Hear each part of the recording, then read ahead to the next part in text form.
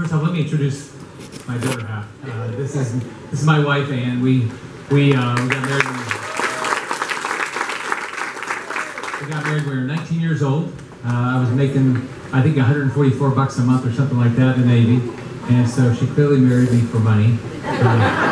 We got paid another $124 a month for a basic allotment for quarters, and I think the apartment cost $250. So it worked out well. We've been blessed. We have 2 daughters, and we now have 6 grandsons. We come here to this museum as often as we can. Our 6-year-old grandson wants to be a paratrooper, and he wants, and a policeman. And so we were, so they have if you've been here, they have a scavenger hunt you can do here. And he loves it. So you can come and you have to go answer all the questions, and he goes through every war. And we were just talking the other day about with the prisoners of war, what they were inside, the little bamboo thing he was just talking about the other day. He just is fascinated with the military. We went to, if you're from here, we have the planetarium up in Fort Myers. We were there about a year ago, and they turned the lights off, and they started talking about the stars, and they said something about the military. In front of everybody, he stands up, "I love the military." There's no question he's gonna serve. I don't know if he'll be in the Army, Navy, Air Force. They're all wonderful services. I like all of them. So I want to thank Ed for being here. We got to work together back when I had hair. Back when it was like I've tried a lot of difficult things, running for office, but trying to build a company from scratch with no money. And Bill and Reed was a great partner, and they believed in me, and it worked out. So I want to thank Ed for that. And Joan Dozier, congratulations on being in the Florida Veterans Hall of Fame. There's not many people that's not been around that long, so congratulations on that. And we just did a ceremony for veterans the other day, and somebody had been in Vietnam and a prisoner for I think 4 or 5 years. I don't know how long, but I just feel so sorry for people that happens to anybody in this world. And unfortunately, we all have to understand we're still at war.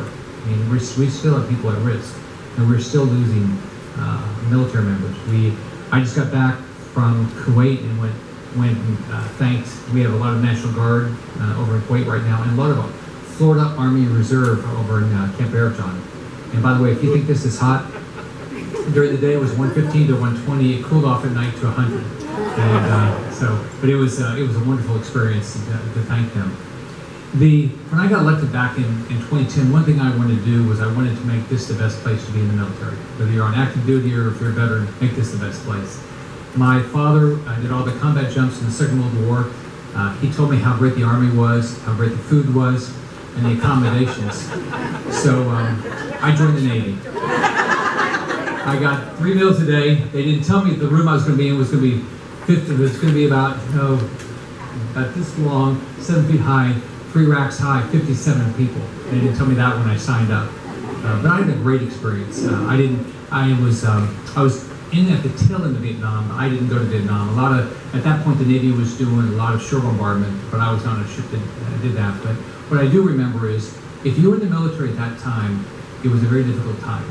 Where I was stationed, they had signs, "Dogs and sailors stay off the grass." They hated the military. It didn't help you when you got off active duty. It hurt you to try to get a job. People called people all sorts of names. It was a very difficult time to be in the service. And one thing I wanted to do is, it's tough to be at war a long time. It's tough on a society, it's tough on all of us. I just want to make sure in Florida we respected our military. If it wasn't for people willing to put on the uniform, and you look at some of the things that they've had to do, we wouldn't have all these freedoms. Just the opportunity to get them to come together like this, have free and fair elections, decide who gets to lead our state and our country. We wouldn't have any of that, because that doesn't go on anywhere around the world. And if you don't think that that's true, just look at countries close here. Look at Cuba, look at Venezuela. Now look at what's happening in Nicaragua. We've got to respect the people that are willing to die for our freedoms and make sure. So it's so what I started doing as soon as I got in, I started having base commander meetings about every 90 to 120 days and said, what can we do to solve your problems? Spouses not getting jobs, the kids not getting the right schools, encroachment around the bases impacting their mission. So we started solving those. We did it every 920 days. We said we're going to solve those problems before the next meeting. We started working with the legislature, and we have a wonderful legislature that's very military supportive. When I walked in, unemployment rate for veterans was 15% plus. It's now down to 2.9%. Our companies have hired veterans all across the state. We've increased veteran education opportunities. We've made it easier for their kids to get into, if they're a kid with developmentally disabled, to get into the right program as soon as they come to the state, not start at the bottom of a wait list again. There's just so many things we've been able to do. And now I think the perception is we're the most veteran and military friendly state in the nation. We have 6 veteran nursing homes, all of them 5-star. If you want to go feel good, go visit one of them. There's a lot of military stuff there, and there's people that will tell you unbelievable stories. One of the nice things about giving away the 15,000 veterans medals is I get to hear stories, and I get to highlight people. And everybody's got their military story, like my dad did. In my case, one of the neatest days of my wife's and my life is when my older daughter, who lives down in Naples with the 5 boys, the one that's the 6-year-old must have been military, she called her grandfather because she found a picture of his company and with him in it in a museum in St. Mary of Lace because he had parachuted in to Normandy the day before. 17% of his company died right there. So almost nobody he believes went over with him came back alive. It was a very, very tough war, especially for a kid with a 6th-grade education on the front lines. And so our family has been blessed with people that have served, and we're hopeful that our grandsons will want to serve. We don't have any granddaughters yet, because we can be hopeful for them too. But it's been really nice. As you all know, I'm running for the Senate. I'm going to try to do the exact same thing in D.C. that we've done in Florida.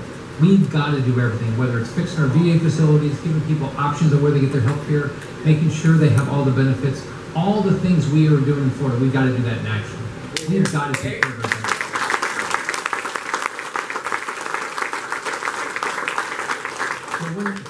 If any of you run for office, one of the nice things is when people support you. It's like when you go public and you have a great company that's going to help you go public, you think, this is great, I better do my job. But we have veterans all across the state that are supporting their race for the Senate. And what I tell people, I will do everything I can to make this country a better country for our veterans.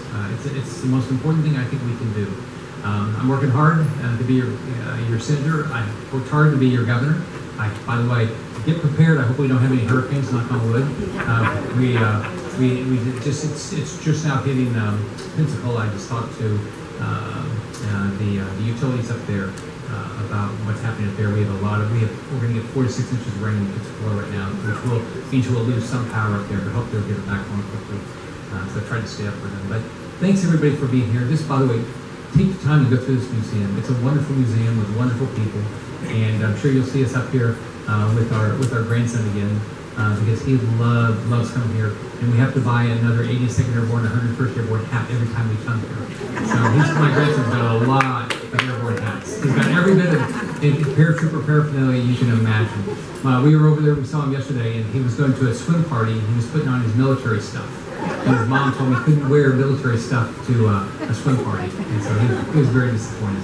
So I want to thank everybody. I want to thank all the veterans for all their support, and I hope everybody continues to support all of our veterans, and have a great day. Bye-bye.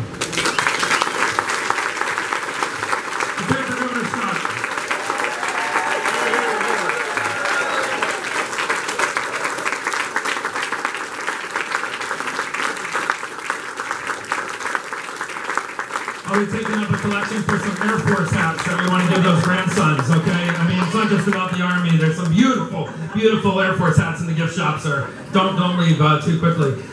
Ladies and gentlemen, thank you for coming. But as the governor said, don't skedaddle out of here too quickly. This museum is just a living tribute to the heroes that came before us. And a lot of those heroes are still in the room today. So if you're a civilian here visiting, go up to the people that are in uniform. We have 2 World War II veterans right up here in the front as well. And there's a lot to see and do here. And we just couldn't be more happy that the governor and Mrs. Scott took the time to come here and honor our veterans, honor this museum and this library. And we wish them all the best. Sir, thank you for your service, and Godspeed.